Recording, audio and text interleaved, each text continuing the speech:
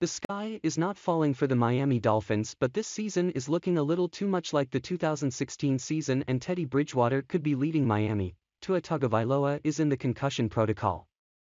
He went to the doctor himself following Sunday's game loss to the Packers. The debate is whether this is his second or third of the season.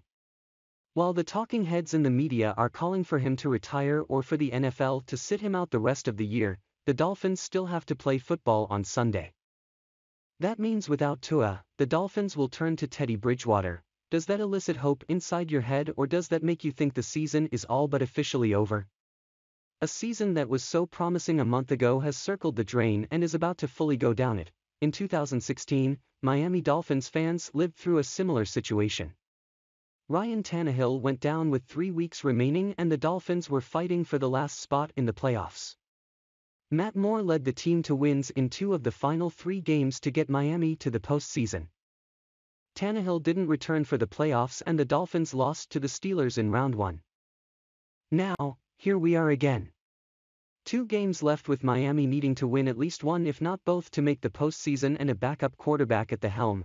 Miami fans have seen Bridgewater this year, and while some will argue he was perfectly fine, others didn't see a player that appeared too keen on being in Miami. Bridgewater's energy is not fire and brimstone. He is far more Sarah McLachlan. In other words, he isn't going to be the rah-rah quarterback. Miami hasn't won this year with any quarterback not named Tua, but now they may have to.